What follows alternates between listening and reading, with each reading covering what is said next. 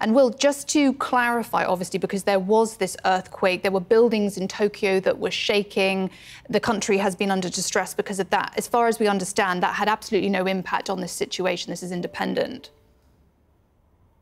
As far as we know, because the earthquake ended and there were no aftershocks that were certainly noticeable from here, about 20 minutes away from where this incident happened at Hánida Airport. But again, I was flying in here. I arrived just a few hours ago to cover the earthquake. That was our story. And then that in and of itself, very sad for Japan, to just hours after ringing in the new year to have this massive earthquake and have the number of dead just going up, you know, by the hour here. But now this story, which the pictures are horrific, but the headline is spectacular, that 367 people and 12 crew members walked away from this alive.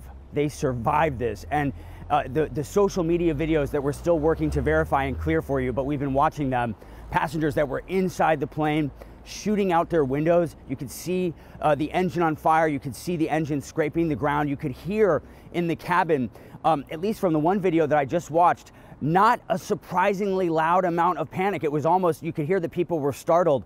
But one would imagine that people were very focused if they were all able to get off that plane safely, because they would have had just a matter of seconds. This was Japan Airlines Flight 516 from Sapporo to Tokyo. Sapporo is a tourist hotspot. This is their prime season. And of course, this is a holiday weekend, so that plane was packed. It was a full flight when you're talking about almost 400 people or so on board.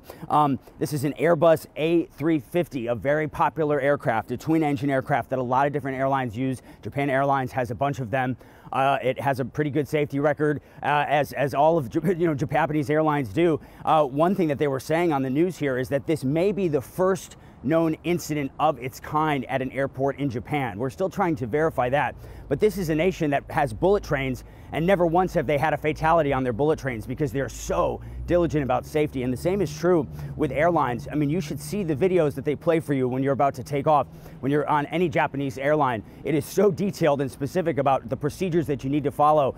And clearly that practice, those crew members, that attention to detail has paid off in this case, that all of these passengers were able to get off. One of the passengers posting on social media said in one of his posts on X, formerly known as Twitter, he thought he was going to die. And when you look at these pictures, when the pictures first started coming in, one would assume that this is a really horrific, tragic situation. And yet it is absolutely a very dramatic picture, but an absolutely incredible outcome here for all of the people on board that plane getting off alive, Bianca.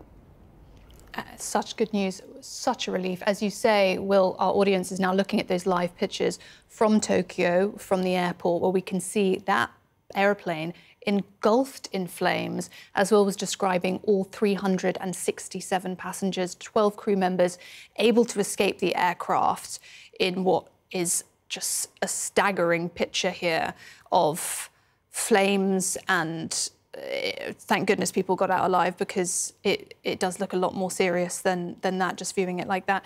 Will